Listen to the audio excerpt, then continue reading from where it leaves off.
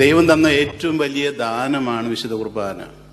പക്ഷെ ആ ദാനത്തെക്കുറിച്ചുള്ള അറിവ് വളരെ പലപ്പോഴും വികലമാണ്, കുറവുമാണ്.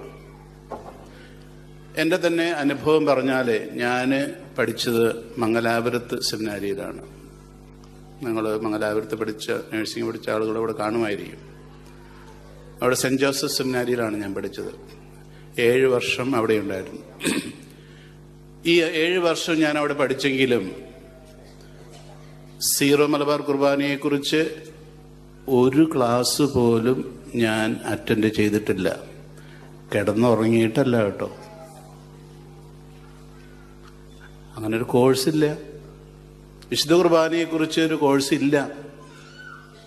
ഞാൻ പട്ടം കിട്ടുമ്പോൾ വിശുദ്ധ കുർബാനയെക്കുറിച്ചുള്ള ഒരു ക്ലാസ്സും അറ്റൻഡ് ചെയ്യാതെയാണ് ഞാൻ പട്ടം സ്വീകരിക്കുന്നത്. നിങ്ങൾക്ക് വിശ്വസിക്കാൻ പറ്റുമോ? പറ്റുന്നുണ്ടോ? പറ്റുന്നുണ്ടോ? ഇല്ല. ഓക്കെ. അച്ഛന്മാരുടെ കാര്യം ഇങ്ങനെയാണെങ്കിൽ ഇപ്പൊ നിങ്ങളുടെ കാര്യം ഇങ്ങനെയാണ്. അപ്പൊ അതുകൊണ്ട് വിശുദ്ധ കുർബാനയെക്കുറിച്ച് പിന്നെ അച്ഛൻ എങ്ങനെ ആയിപ്പോയെന്ന് ചിലർ ചോദിക്കാറുണ്ട് എന്നോട്. B open. ദൈവത്തിൻ്റെ അരൂപിയോട് ഉള്ള തുറവിയോടുകൂടി ജീവിച്ചു കഴിഞ്ഞാൽ നമ്മളൊക്കെ മാറി മറിഞ്ഞു പോകും. നമ്മൾ പറയുക മാത്രമല്ല, തുറവിയോടുകൂടി നമ്മൾ ജീവിക്കണം. അപ്പോൾ മാത്രമേ ജീവിതത്തിൽ മാറ്റങ്ങൾ ഉണ്ടാകുകയുള്ളൂ, അറിവ് ലഭിക്കുകയുള്ളൂ. ആദ്യത്തെ ചോദ്യം ഇതാണ്: വിശുദ്ധ കുർബാനയിൽ സംബന്ധിച്ചുകൊണ്ട് എന്ത് കിട്ടും? എന്താ കിട്ടുക? പറഞ്ഞോ, എന്ത് കിട്ടും? ക്യാ മിലേഗ? പരിശുദ്ധാത്മാവിനെ കിട്ടും. പിന്നെന്ത് കിട്ടും?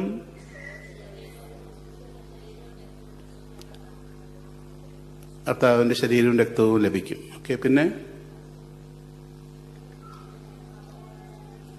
നിങ്ങളിതുവരെ ചെയ്തുകൊണ്ടിരുന്ന ക്ലൂ തരിക കേട്ടോ, ക്ലൂ തരികയാണ്. നിങ്ങളിപ്പോ ചെയ്തുകൊണ്ടിരുന്നത് എന്താണ്? ഇപ്പൊ നിങ്ങൾ ചെയ്തുകൊണ്ടിരുന്നത് എന്താണ്? അല്ല, ഇപ്പൊ തൊട്ട് മുമ്പ് ചെയ്തുകൊണ്ടിരുന്നത് അതിനകത്ത് എന്താ ചെയ്തുകൊണ്ടിരുന്നത്? ആരാധന എന്ന് പറഞ്ഞാല് ദൈവത്തെ സ്തുതിക്കുക, ദൈവത്തെ സ്തുതിക്കുക, ദൈവത്തെ മഹത്വപ്പെടുത്തുക. അപ്പോൾ വിശുദ്ധ കുർബാനയിൽ സംബന്ധിച്ച് എന്ത് കിട്ടും എന്ന ചോദ്യത്തിന് ഉത്തരവിതാണ്: ദൈവത്തെ മഹത്വപ്പെടുത്തുവാനുള്ള അസുലഭ ഭാഗ്യം.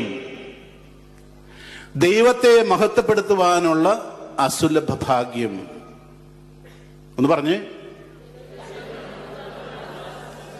അതാണ് നമുക്ക് കിട്ടുന്നത്. വിശുദ്ധ കുർബാനയിൽ സംബന്ധിച്ച് കിട്ടുന്ന കാര്യം അതാണ്.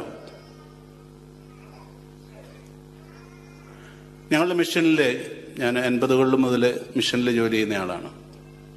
അന്ന് കാലങ്ങളിലെ 80കളിലെ മിഷൻ പ്രവർത്തനം എന്ന് പറഞ്ഞാൽ മെയിനായിട്ട് അന്ന് കാലത്ത് CRSന്റെ ഫുഡ് ഫോർ വർക്ക് എന്നുള്ള പ്രോഗ്രാമുണ്ട്. അതാണ് മിഷണറിമാരൊക്കെ, പ്രത്യേകിച്ച്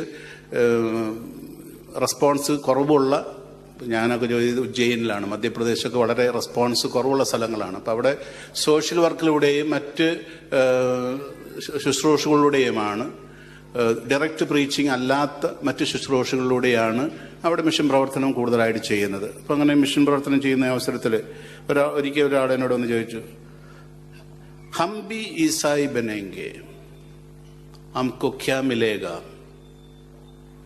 ഹം ബി ഈസായി ബനേംഗെ ഹംകോ ക്യാ മിലേഗ? എന്ത് കിട്ടുമെന്ന്. അത് ചോദിക്കാനുള്ള കാരണം, അവിടെയുള്ള എല്ലാവർക്കും കിണർ വെച്ചു കൊടുക്കുന്നു, വീട് വെച്ചു കൊടുക്കുന്നു, അതൊക്കെ വെച്ചു കൊടുക്കുന്നുണ്ട്. അതിന്റെ പശ്ചാത്തലത്തിലാണ് അയാൾ ചോദിക്കുന്നത്, ഞങ്ങൾ ഈസായി ആയി കഴിഞ്ഞാൽ എന്ത് കിട്ടും? കൂടുതലായിട്ട് എന്ത് കിട്ടും? ഞാൻ അവനോട് പറഞ്ഞു, ഈസായി ആകുന്നത് ലേനേക്കാനെയ് ദേനേക്കായ, കിട്ടാൻ വേണ്ടിയിട്ടല്ല, കൊടുക്കാൻ വേണ്ടിയിട്ടാണ്. The moment you become a Christian, you cease to get and you begin to give.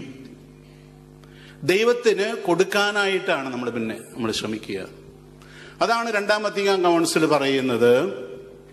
രണ്ടാം വത്തിക്കാൻ കൗൺസിൽ അതിനകത്ത് രണ്ടാം കൗൺസിലിനകത്ത് 4 പ്രമാണരേഖകളാണ് ഏറ്റവും പ്രധാനപ്പെട്ടത്. അതിനെ കോൺസ്റ്റിറ്റ്യൂഷൻ എന്ന് പറയും.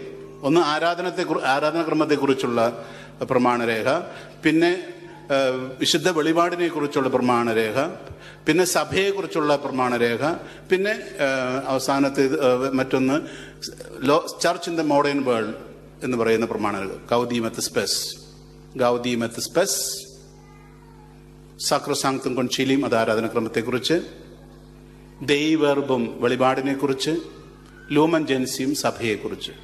ഇങ്ങനെ 4 പ്രമാണരേഖകളാണ് അടിത്തറകളായിട്ട് നിൽക്കുന്നത്. നമ്മുടെ സഭയുടെ സൗധങ്ങളായി, അല്ലെങ്കിൽ 4 പില്ലേഴ്സ്, അതിൽ സഭയുടെ ഏറ്റവും പ്രധാനപ്പെട്ട കാര്യങ്ങൾ. അതിനകത്ത് ഒന്നാണ് ആരാധനക്രമം. ഈ ആരാധനക്രമത്തിനെ കുറിച്ചുള്ള പ്രമാണരേഖയിലെ 10ാമത്തെ ഖണ്ഡികയിൽ പറയുന്നതാണ്, liturgy is the source and summit of Christian life. ആരാധനക്രമം മാവുന്ന അത്യുച്ചകോടിയിലേക്കാണ് സഭയുടെ പ്രവർത്തനം തിരിഞ്ഞിരിക്കുന്നത്. ആരാധനക്രമമാവുന്ന അത്യുച്ചകോടിയിലേക്കാണ് സഭയുടെ പ്രവർത്തനങ്ങളെല്ലാം തിരിഞ്ഞിരിക്കുന്നത്. അവളുടെ ശക്തി നിർഗളിക്കുന്നതും അവിടെ നിന്ന് തന്നെയാണ്. സോഴ്സ്.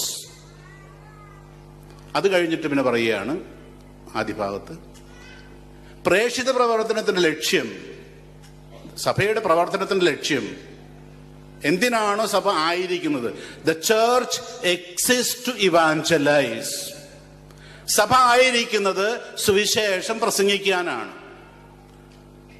ഈ സുവിശേഷം പ്രസംഗിക്കുന്നത് പലതരത്തില്. ആൻഡ് പ്രേക്ഷിത പ്രവർത്തനത്തിന്റെ ലക്ഷ്യം വിശ്വാസവും മാമോദിസായും സ്വീകരിച്ച് ദൈവമക്കളാക്കപ്പെട്ട ഓരോരുത്തരും സഭയിൽ ദൈവത്തെ മഹത്വപ്പെടുത്തുക എന്നുള്ളതാണ്. To price and glorify God in the church. സഭയിൽ ദൈവത്തെ മഹത്വപ്പെടുത്തുക. എല്ലാ മനുഷ്യരും സഭയിലേക്ക് ആകർഷിക്കപ്പെട്ട് സഭയെ ആശ്ലേഷിച്ചതിന് ശേഷം സഭയിലായിരുന്നു കൊണ്ട് ദൈവത്തെ മഹത്വപ്പെടുത്തുക എന്നുള്ളതാണ് ആത്യന്തികമായ നമ്മുടെ ജീവിത ലക്ഷ്യം. അതുകൊണ്ടാണല്ലോ ഒരു പ്രാർത്ഥന, ഒരു പാട്ടുള്ളത്, തിരുനാമ കീർത്തനം നാവെനിക്കെന്തിനു നാഥ, അപദാനമെപ്പോഴും ആലപിച്ചില്ലെങ്കിൽ അധരങ്ങളെന്തിനു നാഥ, ഈ ജീവിതമെന്തിനു നാഥ. അപ്പൊ നമ്മുടെ ജീവിതത്തിന്റെ ലക്ഷ്യം ദൈവത്തെ മഹത്വപ്പെടുത്തുക എന്നുള്ളതാണ്. അതും ഏറ്റവും പ്രധാനമായിട്ട് നടക്കേണ്ടത് സഭയിലാണ്, സഭയോട് ചേർന്നാണ്. ഈ ഒരു കാര്യമാണ് നമ്മൾ ചെയ്യുന്നത്.